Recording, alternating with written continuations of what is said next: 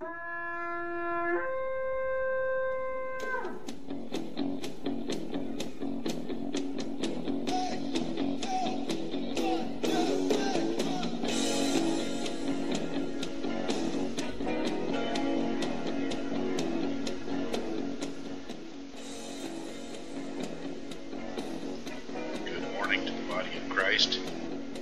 the United States and around the world today, this Friday, May 18th.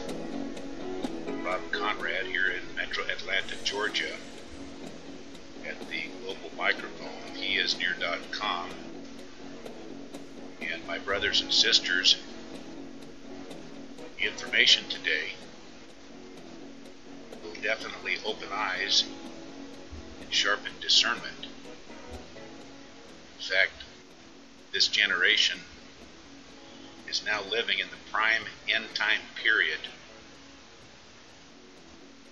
where Almighty God is focused more intensely than ever on end-time Israel, which is His holy land, where He Himself walked this earth 2,000 years ago, and where He will shortly have Israel build the third Jerusalem temple, the soon returning King, King of all kings, the Lord Jesus Christ. Let's not forget, as the body of Christ, that Israel's 70th year anniversary did not just come and go on May 14th, but Israel's 70th year anniversary actually extends through the next 12 months. That may prove out to be highly significant, the prophetic time clock of things right now. And this morning, with the foretold prophecies and the 70th week of Daniel all poised to take place, then the two prime categories I'll focus on today deal with current world events pointing directly at major end-time events readying to occur. Now, this first category deals with Israel and Antichrist, and predicates on the news we witnessed 5 days ago, being the United States Embassy moving to Jerusalem and having the world's full attention fastened on Israel. I can tell you that this attention upon Israel now is by God's own design, since He is now increasingly illuminating end-time Israel as the centerpiece of today's end times. The whole world now is focused on the Middle East and Israel. This will not dissipate, but will actually increase from this point on. In fact, according to Fox News, President Trump is preparing to make public shortly his own version of his Mideast peace plan.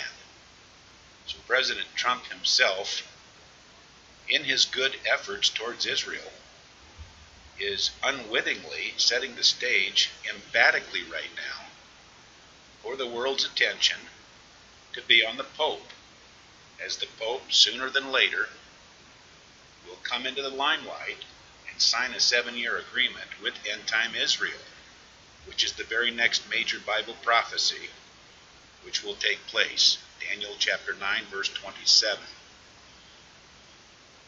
Now here's another important point to be aware of, is that conceivably President Trump and other world leaders could also sign on to this coming 7-year agreement. But this is not required at all, according to Daniel 9:27, which only specifically names two parties which are guaranteed to sign it, being Antichrist, the Pope of Rome, and end-time Israel. And so those are the two parties of Daniel 9:27's prophecy to keep our eyes on, the Pope of Rome and Israel. Now, still in this first category of Israel being increasingly illuminated as the centerpiece of today's end times, and there's one world leader who is noticeably absent altogether from Israel's 70th year anniversary celebrations, and absent from USA's moving of its embassy to Jerusalem. And that is Pope Francis himself. As of several days ago, if you search for news reports, then you'll see that except for one or two quick passing remarks, months ago, actually, Pope Francis is a disappearing act. And as far as I could find, has not publicly congratulated Israel, nor even acknowledged Israel's 70th year anniversary whatsoever, except in a passing comment. And the reason for this indifference of the papacy towards Israel is what I've detailed in numerous YouTube videos over the years, with two of the videos being easily found on Heisnear.com's front page listings of its YouTube channel. For example, one of those videos is named Proof the Pope Holds Control of Israel's Coming Third Temple, and Why. That's the title of it. That was uploaded at YouTube almost 4.5 years ago, in December of 2013. And also, this is very significant. There's a recent news article from 2 weeks ago, on May 3rd, which is in the caption of this broadcast for you right now, if you care to read it. And it's an accurate and eye-opening article with the history of the Vatican and Israel's rocky relations over the decades. It also talks about the fundamental agreement. So that's right in the broadcast caption for you right now. So all of what I've just talked about in this first category deals with the current momentum and increasing world focus on the state of Israel, which ultimately is setting the stage, all of the things happening now, setting the stage for Antichrist to step into the global spotlight for the nearing signing of the 7-year agreement of Daniel 9:27's prophecy. Now let me jump right into this second category, which is what we, all over the world, are hearing a lot about these days in the world news, which is the possibility of world peace.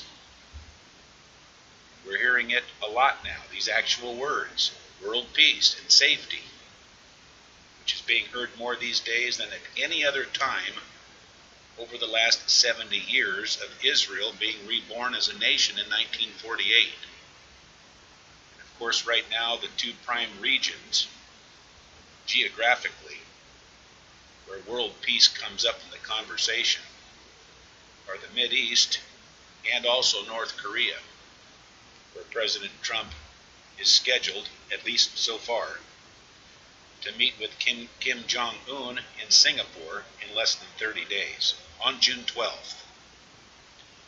As you know, the two prime world leaders who we hear using these terms the most, of world peace and safety, without question, primarily President Trump, and also Prime Minister Netanyahu, also uses these same terms, world peace and safety. Now here's my prime point in this second category, which is that this talk now about world peace and safety is an exact 100% match to the prophecy of 1 Thessalonians chapter 5, verse 3. 1 Thessalonians chapter 5, verse 3, which tells of a temporary false peace and tells of a temporary false hope in the months leading right up to and at the start of the 7-year tribulation period.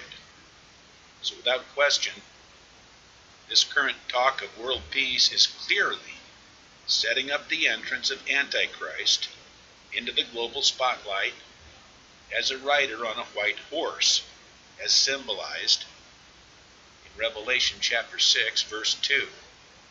It's clear as a bell at this point. Also, one of the Pope's significant patterns over the centuries is to keep himself in the world limelight, the papacy. It likes to be in the forefront and in the global limelight, always.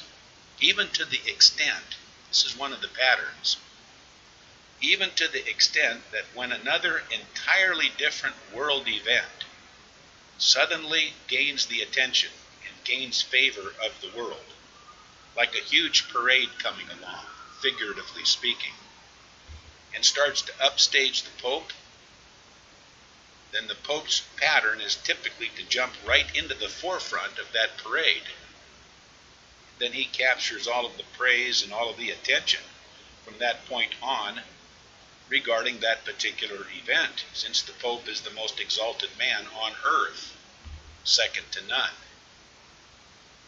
So that's the second category today of the stage now being set for the entrance of Antichrist to jump into the forefront and jump into the global spotlight, as the Pope will carry on and magnify this current talk and momentum that we're witnessing about world peace and security. Although, as I stated, and according to 1 Thessalonians 5:3, it's only a temporary peace.